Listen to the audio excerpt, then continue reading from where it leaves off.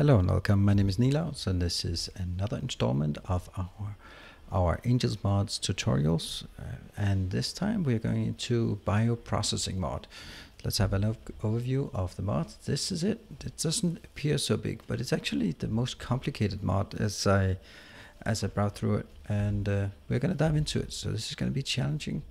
But let's start with the very simple part. So one of the key points, or not a key point, but one thing that you can do is you can take your ordinary wood that you always have too much of. You can see here one of these have a fuel value of 4 megawatts, so not particularly much. You can now make one of these into 4 cellulose fibers, and these will each give 1 megawatt. So not really anything there, but the cellulose fibers, you can squeeze it together into some wood pellets, and there you can see you get 12 and you get 2 wood pellets. Each of the wood pellets is worth 12 megajoules, so you're basically doubling the burn value from here. You can also continue making them into wood bricks. Doesn't get much additional, but nonetheless it is a slight improvement. I would stop at this level. Now this can also be made into carbon dioxide, which is not an efficient way in my opinion. Now I will not be going through every single combination here, but I'll go through the main flows of the mod. Now the next part, this is actually more of a support thing for the mod, so I think I'll just skip this and come back to it when we need. Now the key point of this mod, 2 parts. There's actually the algae part and there's the artifact mod parts. So let's start with the algae part. The algae part, we have green, brown, blue and red, and they each generate something different. Now let's start with the green algae. The green algae comes from mineralized water barrels, so you can take the mineralized water, that comes from mineralized water barrels, but it comes from mineralized water, of course. I will, as always, take it into a warehouse, unbarrel it, shove it in here. This is a long process, so in this case I've just set up a single one, but I would recommend maybe have like chains of these if you want to be really serious about it. The mineralized water is a byproduct you get a lot of different places. This takes carbon dioxide as well. Carbon dioxide, as you recall, is easy to make. If I can remember where it is, I think it's here. It's just coal that you burn, so very easy. Now this goes over here, the algae, but the algae is being consumed immediately to produce cellulose. You can then say that, hey, if this is just, all of this process is just here to create cellulose, and generally you don't get a lot of mineralized water, and it's certainly not worth making it, then you might as well just use the process up here that takes raw wood into cellulose and then start from there. Now the part of it is that you will get the cellulose here. The cellulose can then be used together with some sodium hydroxide. Sodium hydroxide, and that's creating some cellulose paste. This is the whole point of having the chain. This is what you need cellulose for. You need this for cellulose paste. So keep it in mind. You can see there's a belt going away. We'll come back to that. Now we'll save the top part here. Remember, we need sodium hydroxide. Not something that's easy to come by. Let's have a look at the next chain here. This starts with saline water, like salt water, and goes in here.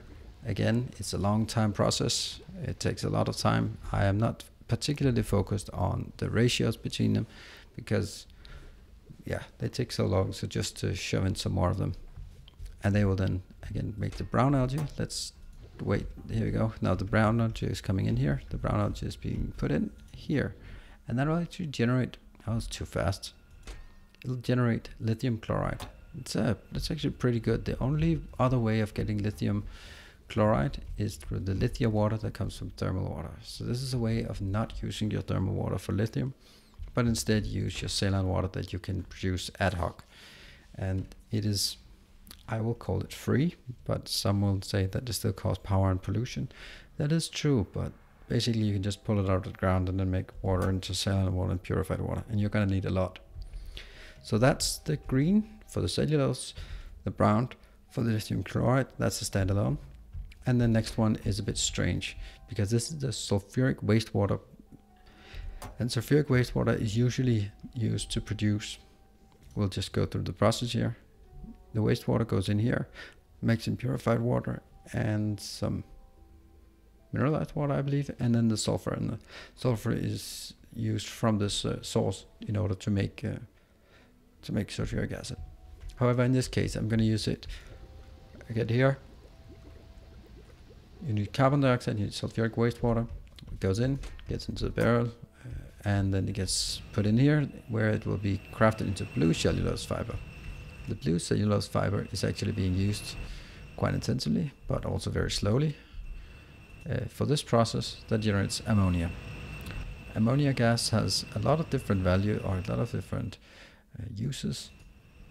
One of them in this case is actually to feed the next chain. So in this case, all of this one is used to make ammonia. This is all the blue one does. The blue takes the sulfuric wastewater and makes ammonia. It is quite interesting because the sulfuric wastewater does not lead into ammonia for any reason, in my opinion. It's not the same things. It's not the same formula. When this is sulfuric wastewater, where's the sulfur here? The ammonia does not include sulfur. So somehow you can take some sulfur based and make it ammonia based or nitrogen based. That's fine. Now the last one, this is the most complicated one, or you would say the most expensive one. See here you need your thermal water, and that means in order for really be using this efficiently, since thermal water is something you find out on the map, you really need to be able to use the blue one here, or the brown ones, in order to do the lithium chloride, because then you can actually shift your thermal water into this process, and you're gonna have to do that if you wanna continue using the bioprocessing mod. Now again, this one goes in, you need the ammonia as well, so that's where all of this process, the blue algae, goes in and basically just feeds this one. They are keeping up quite well. And over here we have, again, we take the algae, make it into some red cellulose. The red cellulose can really only be used for one thing, and that's making calcium carbonate. Let's have a look here.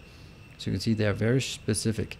The brown one can be used for lithium chloride, which is a high value thing, or it can be made into alginic acid. So what is that? Well, alginic acid is used to make cellulose into wood and board. That is a worthless way of doing it. I mean, this is ridiculously bad. So do not use it ever. Just take your normal wood, like this one. Why would I make it into wooden board when I can just make it into wood and make that into wooden board? Cheaper, better, or just take regular wood. In any case, this one can only be made into calcium carbonate. So we have tons of calcium carbonate. That's all just fine and dandy. Now that's actually the summary of the first part of it. So you basically have the green one can be used into making some various different things. Basically, mainly the cellulose paste, because we're going to use that. The second one that it needs is actually it can also be used to make methanol gas. Here I would actually recommend just basically any and all trees that you find. You might as well transform them into cellulose, because this is actually just 4 trees. So that's one chop of a tree gives 10 methanol gas. That's very efficient. 10 methanol gas is well on the way to make plastic in some way or another. So very, very nice there. To have that option as well. So utilize this from cellulose into methanol gas. That's valuable. The brown ones for lithium chloride, that'll free you up your thermal water to make the red ones, which makes calcium carbonate, which we are just dying to figure out what's needed for. The blue one makes ammonium. Well, ammonia. We will use that as well. Now the next part that we will use is actually here. This process, now we go to the lower half of it. The lower half starts with alien spores, because the whole point is that we can, from basically nothing, we can create alien artifacts. This is a great way of working if you are playing on either peaceful mode or with no aliens at all. So you have a way of creating the artifacts, even all the Bob's artifacts. Now this is done by having a lot of air filters. They are very slow, and they don't generate much, and they generate 5 spores, and the 5 spores, they go over here. The spores are then getting here, and then that's where it gets interesting. See, calcium carbonate. Calcium carbonate, how about that? Where did you get that? There's only one way in the game to get calcium carbonate. So let's bring it along, get it in here, and you will now see that it's working. The other one, the perchloric acid, is a pain in the ass. But that's where I've saved a trip up here for this area. This is an awful amount of spaghetti. However, it is not as inefficient as it seems. Basically, what happens here, we're going to walk through this one because this is a supporting process that helps the rest. We start with some saline water. That's easy to come by, so use it. Goes in here, becomes split into 3 items. Oh, did I fuck it up? I think I did. I think I did. I'll just add this one. And a flare stack. Not just flaring it, but actually only flaring it if it is above here. And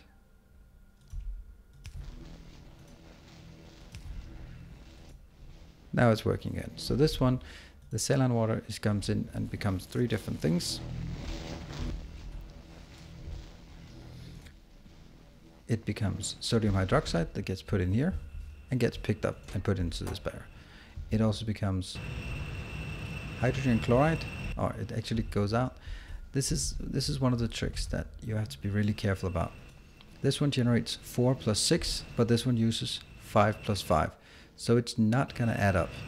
You will always have too much hydrogen. Therefore, you need this link out here where you take the excess hydrogen. When it goes above 80% full, it goes into the flare stack and gets burned off. You see it burns off. There you go. And that means it doesn't jam. Now this just goes in here and becomes hydrogen chloride because we're going to need hydrogen chloride. Also the sodium hydroxide is something we're going to need. We're actually going to need it down here, but there's a bit of an issue because all of it is being consumed for something else. That's something we're going to have to look at. I'm going to have to speed this up or actually produce a hell of a lot more of it. Now in any case, we are now going to the next step, because remember, the part we need at the end is this perchloric acid. That is an expensive, complicated compound, so let's trace it back. This is where I barrel it. This is where I make perchloric acid. Perchloric acid comes from sodium perchlorate and hydrochloric acid. Okay, so we start with the hydrochloric acid because that's the easiest one. That basically just says I get the hydrogen chloride gas. Well, that's the one we created over here, so let's just bring it in. We get it up here, plus some water. We dilute it and make it into an acid. Excellent, that's good. So that means this is the other part of the salt water that we didn't use to make the sodium hydroxide, but we used the hydrogen chloride gas. Excellent. Now, the hydrogen chloride gas is also, here we start again from here. We also need some sodium perchlorate. Sodium perchlorate is something you make here. You make it, there we go. Made one. You take 5 sodium chlorate and that gets 5 sodium perchlorate. No, you get 1 sodium perchlorate out of this. Wow, this is bad. No, it makes 5. So 5 to 5. This uses the blue catalyst, so that's a bit of an issue. But again, this requires sodium chloride. All right, step 1 back. That requires the sodium hydroxide. So you're kind of using it already here back in the process, and together with the hydrogen chloride. So you basically see that anything, this is broken down into sodium hydroxide, hydrogen and chloride. Hydrogen chloride is combined back to hydrogen chloride gas. That becomes the hydrochloric acid, and it becomes the sodium chlorate. That becomes the sodium perchlorate. That means 5 of them basically, and that is then into sodium or perchloric acid. Why is there not a residual from this? If you know, where does the sodium go? I don't know. But anyway, we now have a lot of this compound as well, and we will get down here. I will also steal some more of this, and now we can continue this process. So you can see that up there is very advanced mechanics, and here we are. Now we are able to make this. This is where we make alien bacteria. We get 1 alien bacteria for each 10 alien spores, 1 calcium carbonate, and 5 perchloric acid. So it's actually using quite a lot of this acid, and it should probably scale up. Now the end result is that I have some alien spores. Now alien spores in and of themselves are not sufficiently interesting to what I need. the alien spores will then be combined with a substrate dish, and the substrate dish, we trace it backwards. The substrate dish comes from 3 petri dishes put together, I suppose, silver paste and cellulose paste. Well, the cellulose paste, we remember that. That's the one we created from the green, the green coming from the mineralized or the wood. Now let's dive back. So that's pretty easy to come by. Then we have the petri dish, comes from glass, easy. That's just quartz that's burned, and iron paste. Iron paste again requires cellulose paste and then some silver ore. It's not iron paste, it's silver paste actually. And then it goes in and gets my substrate disk. Now I have 3 pre-alien artifacts that will be created here. So what I'm doing now is actually I'm taking these pre-alien artifacts, making a nice little splitter. This splits into 7. And the reason I split it into 7 is because there are 7 here. I did not bother with trying to find a balanced splitter because in any case I want more of these. So basically it goes 1/4 into these and 1/8 into the other ones. That makes kind of sense. And this goes into quite a nice array. Let's just jump up to the very top here and then start to take a look at this. The first component is we need an iron paste. For the next one we need a titanium paste and so on and so forth. So every ore becomes a paste when combined with cellulose paste. And look at that, more use of the cellulose paste. So that's why it's so important. The cellulose paste goes into, from here into this one, where we have our alien pre-artifact. Now we paste it together and then we get an alien pre-artifact. Excellent, an alien pre-artifact. I wonder what that does. But that's actually an alien pre-artifact. Just becomes 5 small, and the 5 small can get combined when you have 25 into some alien artifacts. So there you have it. That's the whole process. And you can see down here we have the purple, the blue, and this is rutile or titanium, this is cobalt, this is zinc, this is gold, this is tungsten, and this is copper. All of them producing. Now the tricky part here is actually the gold is not the tricky part. The tricky part is this one. Each of them, that's not the top one, so each of the lower 6 require a cut diamond. So they are very expensive actually. And you're going to need a hell of a lot of diamonds. However, this is the only real way of getting this. So if you're playing peaceful, you will have all the time in the world to get all the diamonds in the world, because if you remember back in our refining, we looked at how to turn all of these geodes into any kind of gem that you wanted. So that is as another source. So what again we can see how Archangel has been very careful about how he crafted the mod.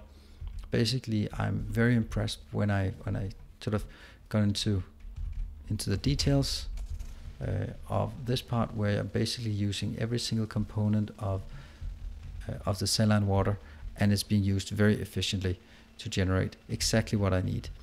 And the way that these different algae fit together, the fact that this one makes lithium chloride that doesn't seem to be related, but it actually enables us to use the thermal water for something better, which is the only way to make calcium carbonate.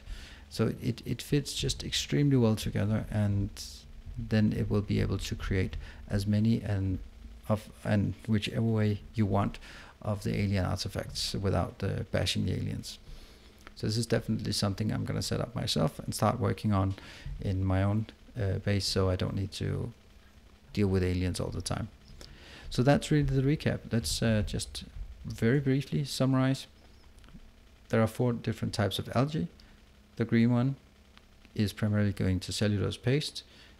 You can also get the cellulose fiber from wood, which I would recommend making into methanol gas. The brown has only the purpose of creating lithium chloride, which will enable you to use the thermal water for something else. The blue one creates ammonia gas. The red one requires the ammonia gas and it requires the thermal water, so that's enabled by these two, and that creates the calcium carbonate, which is used for the second half in order to create the rather complicated process of this one. The alien bacteria is the toughest one. The perchloric acid is a pain in the ass to get, and the calcium carbonate also requires some. So once you have that, you'll be able to craft any one of these, but remember they take a lot of cut diamonds. And that's basically bioprocessing. This was a bit longer tutorial than the other ones, but I think it was worth it because it is actually rather complex, but once figured out, it fits very well together. So I hope this was useful, and I hope the bioprocessing mod becomes less daunting for you. It has actually certainly become less daunting for me as I've been crafting or creating this space for the tutorial. So I hope you enjoyed it. If you did, leave a like and a comment below, and I hope to see you in a future tutorial. Thank you. Bye.